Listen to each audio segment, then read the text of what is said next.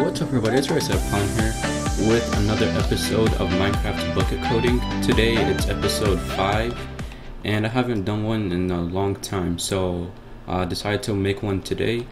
I finally have the time to create videos again, so here it goes. In this episode I'm gonna show you all how to create inventories. Like on some servers you have a compass, you right click it, an inventory pops up, or some people refer to them as GUIs. I call them GUIs, but they're widely known for inventories. So yeah, I'm gonna hop into my Eclipse real quick. This is my main class. Yours might not need to extend Java plugin, but it will need to implement listener because we will be using event handlers for this. And the first event handler we want to create is when you click on the item you have. So if you right click with a certain item in your hand, and I'm gonna call this on player click or on right click, doesn't really matter. This does matter though, so this has to be player interact event, and I'm gonna name it event. That's the variable name.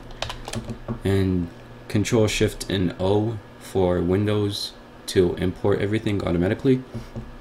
And I want the inventory to pop up when I right click a diamond, so I'm gonna have two if statements, one inside the other. First one is gonna be, actually let's create a variable.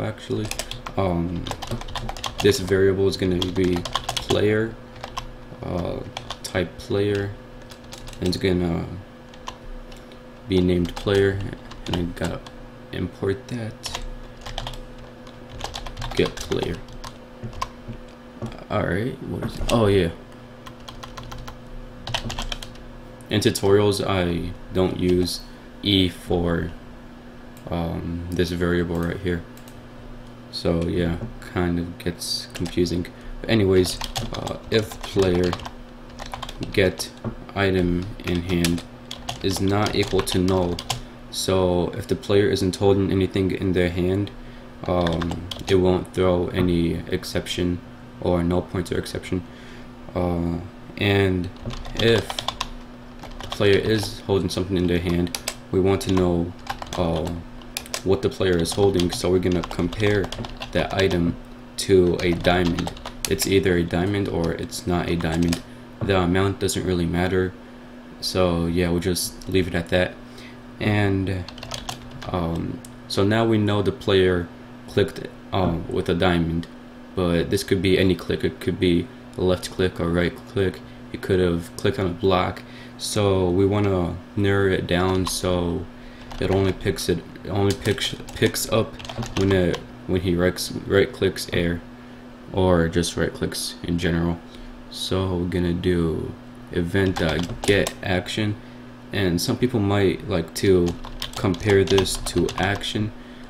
Since we're just listening for a right click, I like to use this method to string, and then I like to, what's it called, compare the string. Since it's equals ignore case, it doesn't really matter, but I type it all caps anyways, just for the sake of it. Doesn't really matter. So yeah, well actually no, I did that wrong. It shouldn't be equals ignore case, it should be contains. Right, there we go. Okay, so now we know the player right clicked with a diamond in hand. Now what do we want to do? Actually, for this I'm gonna create another method. I'm gonna make it a private void. I'm gonna name it on click, and it's gonna take in a player. Now this is where things get a bit tricky. If you want this inventory to be universal, so everybody has the same inventory, you can just make a variable up here called inventory, or if you want it to be a specific inventory for each player, you can create the inventory object when the player joins, and save it as a variable and refer to it when needed. In this case, I'm just gonna make the inventory universal. So I'm gonna have private inventory, call that inv equals bucket create inventory. Let's see, the holder is gonna be null, and the size is gonna be, let's see, and this has to be a multiple of 9. So yeah, and just import that. And actually what I'm gonna do, I forgot to have my on enable. I haven't coded in like a couple of months, so I'm surprised I got this far. And actually let's have these null by default and initialize them on startup. So when the plugin enables, all the variables will get initialized. So inventory will be equal to bucket create inventory null. The holder most of the times will be null, unless, I don't know, I guess you just have to do your research and find out when to not use null for the holder. So, but it won't throw an exception if it's not null. And then we want to put something in the inventory. So when you do inv dot, it'll have this thing called add item. And actually what I like to do again is create a create item method. So create item, and this is going to take in the material, an integer for the index, string for the name, and I also like to have it taken another string for the lore, but we're not going to be using the lore for this tutorial. So yeah, and in this method we want to do inv add item. Actually, no, we don't want to add the item yet. First we got to make it a variable. So item stack equals item equals new item stack material. If you just put the material in it, then it'll just by default have 1. The item stack class has, I think, 3 or 4 constructors. So you can have a number, you can just have the material, you can have a number and a byte for data value. So yeah, then we got to create item meta, because we're going to be renaming it, and I'll get into item meta in another episode, but this is all I'm going to do for this episode. Get item meta. So this gets basically the information of that item, kind of. So with this you can do you can add enchantments, you can get the display name, lore, yeah. In this case we want to set the display name to the name we have set up here, and then finally we want to set the item meta for the item as the new item meta, because we overrid it with the display name. So set item meta item, there we go.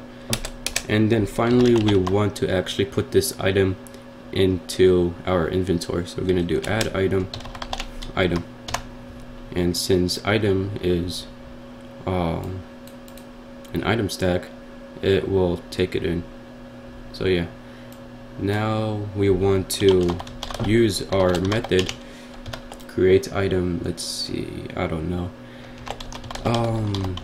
material wood index 0. It goes from 0 to 8. The 0 does actually count. 0 is first slot, 1 is second, etc. And then we want to name it diamond wood, I don't know, And let's export this, make sure it works. Oh, and it won't because I haven't done anything. Let's see. Okay, so on click, actually we don't even need this method. Player, open inventory, inv, that's it. And then we want to register the event. Bukkit registers. Oh, it's get plugin manager. Like I said, I haven't done this in a while. Register events, this. Alright, this should work. Reload our server real quick. Hop back on, reload complete. And there we go. But as you can see, we can pick it up. And yeah, we don't want that. So I'm gonna add another event handler, which is gonna cancel the interaction with the item. So I'm gonna call this inv restrictions. I don't know. And this is an inventory click event. Have the variable as event again.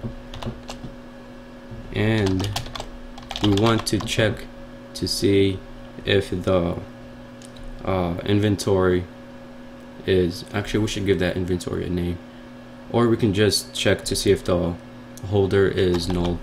No, that's what I'm gonna do actually. Get holder. If the holder is null, and this is the only null inventory we have, the holder, unless I think for chests and other GUIs like that, that in the holder is also null. I'm not sure though, but anyways, for the sake of this tutorial, I'm just gonna leave it at that, and then we just want to cancel the event. So yeah, let's try that. We can try it with a chest to see if the chest holder is actually null, and see I can't pick it up or anything. Now let's see. Oh yeah, and my inventory is all black like this because I'm using my shaders client, but then when I got on, I decided not to use shaders. So yeah, let's see, order chests. Are they even in this? You know what, I'm just gonna... Oh, that's why they were so hard to find. Okay, so if I just put that in. Oh, alright. And no errors.